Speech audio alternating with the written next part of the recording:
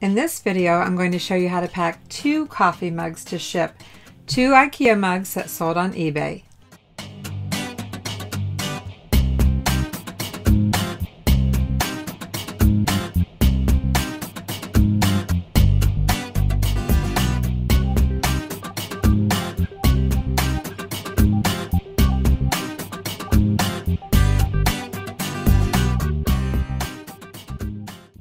Hi everyone, I'm Vicki with Avante Avenue. Welcome to my channel. Today we are going to pack 2 coffee mugs, not 1. And if you can pack 2, you most certainly can pack 1. I'm going to show you how it's quite easy. But before we get started, I'm going to jump over to my YouTube channel, Avante Avenue, and show you where you can find all of the pack and ship videos that I put out, as well as almost 80 other videos that I put out. So with that said, let's get started. Oh, thank you. Now, let's get started. When you go to YouTube, just type in at the top Avante Avenue, A-V-A-N-T-E, just like you see it here. You'll see Home, Videos, and Playlist. And to find specific playlists, click on Playlists. And if you scroll on down to the 3rd row, you will find my pack and ship videos. So click on View the Full List. And here you go. Here's my list of pack and ship videos. I've packed a creamer and sugar. I've packed a Santa Claus planter, I've packed an apothecary jar. Well, you can see here I packed quite a few things. And be sure to watch number 6, my double bubble shipping hack, because you might need to use that sometime if the weight is coming in just a little bit over what you charge the buyer for. I can show you a little tip on how maybe you can back off on that shipping a little bit to avoid double boxing. So I hope you check out these pack and ship videos as well as my other videos. I have quite a few for you to watch. Maybe you can have a marathon of minutes watching my videos and help me reach my goal of 240,000 minutes watched. We're making progress. I share reseller tips, have candid chats, invite you to shop with me, and I like to show you my hauls. So quite a variety of videos for you to watch if you're a reseller. I resell on eBay, Mercari, and Poshmark, but eBay is where I get most of my sales. And let's jump over to eBay just for a minute here. I'll show you the 2 IKEA mugs that sold. I was asking $39.97, but I accepted an offer of $30. I didn't think that was too bad for 2 coffee mugs that I think I spent maybe $1 for, maybe 50 cents a cup. I think this is a pretty good profit.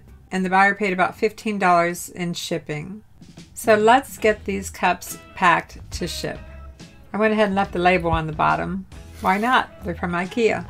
The first thing we're going to do is put some tissue paper in the bottom of the cup. You could fill the whole cup up with tissue paper, but to reduce the weight, I decided to do part tissue paper and part bubble wrap. And we want to protect that handle, so let's just take a small piece of tissue paper and scrunch it down and fit it in the handle. I also use pool noodles. You know those swimming pool noodles? I happen to have a purple one on hand. You want to cut a little wedge out of it so there's room for that handle to fit snugly inside the wedge.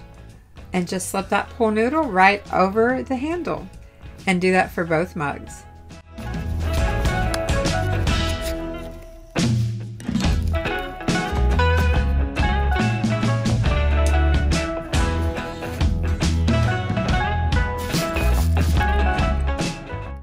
But we need to finish filling up that coffee cup. I like to use large 1/2-inch bubble wrap. I buy it by large rolls, you know, really large rolls, and I get it typically about 250 feet at a time. I do shop it on eBay, sometimes Amazon. You know it can be very expensive. You want to get the best price by finding out what the square foot price is. So divide the square feet, in this case 250 square feet, into the price to know how much you're paying per sheet.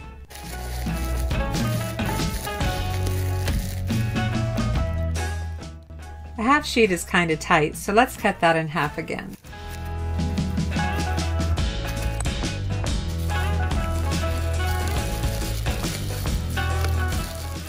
And it doesn't really want to stay there, but that's okay. We're going to wrap some tissue paper around here soon and we'll make it stay.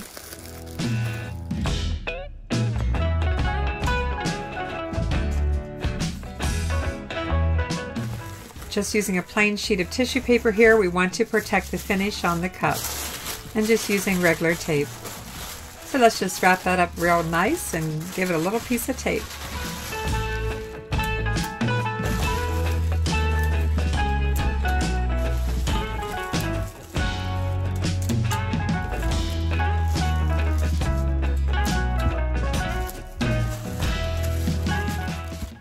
Pretty easy so far, right?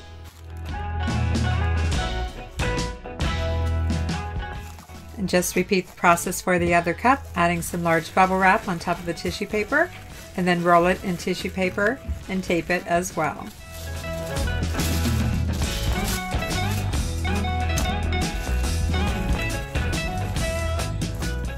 The pool noodle that we're using is really going to make a nice cushion for that handle.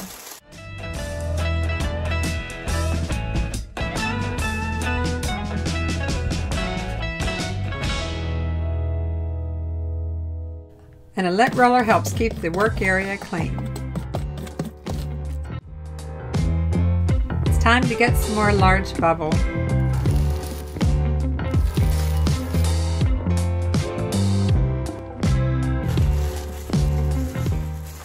At least 2 sheets per cup should work good. Just start at one end and roll the bubble wrap over the cup and tape it off with packing tape.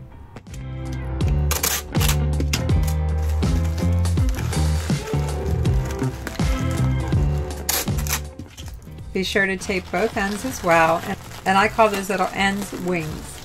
I like to leave those extended. It adds extra cushion in the box.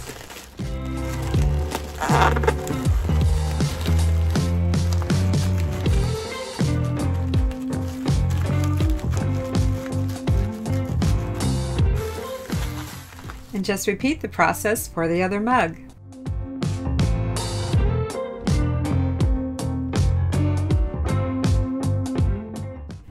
But we want to check everything. You want to put your hands all over it. Check all the sides, the top, the bottom.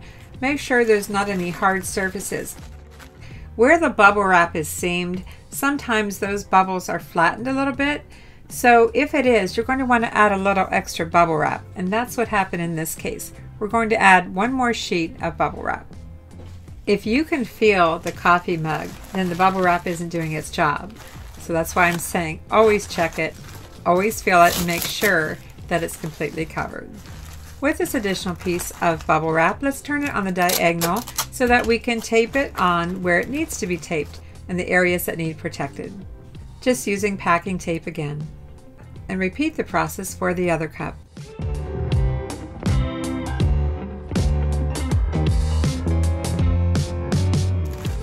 They are both nicely wrapped. Now we need to find a box.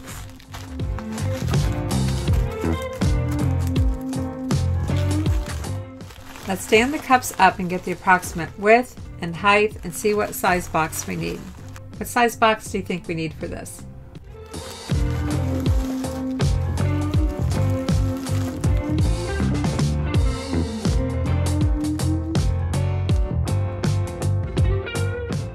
These 2 cups have a very wide mouth, so we're going with a 9 by 9 by 9 square box. I think a square box works really well to ship 2 coffee mugs.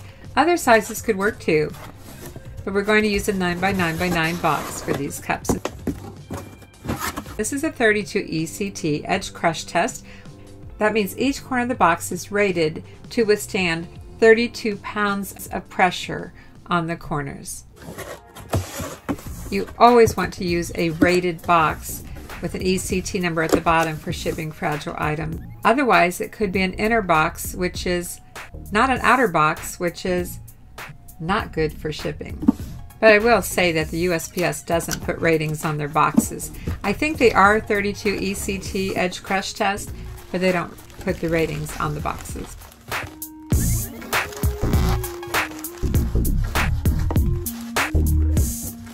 We probably could get by with a smaller box, but because of the width when the cups are side by side, we needed the 9 inches width. So we have a little more height than what we need, but we'll fill that in. Let's take 2 pieces of bubble wrap, 2 sheets each, and lay them crosswise in the box. It's going to give us 2 layers of extra bubble wrap in the bottom before we even place the cups inside. As we place the cups inside, let's say these are the handles, we are going to place them opposite of each other. And don't forget your thank you note, or at least I'm including a thank you sticker on the package. We have some extra room on top. Don't want that. You don't want things to move around. So let's add another sheet of bubble wrap doubled up on top. So basically now we have 2 extra layers of 1/2-inch bubble wrap on the bottom, 2 extra layers of 1/2-inch bubble wrap on top, and the mugs themselves have 2 pieces of bubble wrap. So close it up, shake it up, see if you have anything moving around inside. If not, you're good to go. Get it taped up, and you know what? Get it in the mail. So we've done a pretty good job of packaging these. I do suggest you cross tape it and also put a little piece of tape on this side seam of the box. It's good to go. If you like these kind of videos, I appreciate a thumbs up. I invite you to like, subscribe, and ring that bell to receive notifications on future videos. Be sure to check out my YouTube channel, Avante Avenue, and subscribe.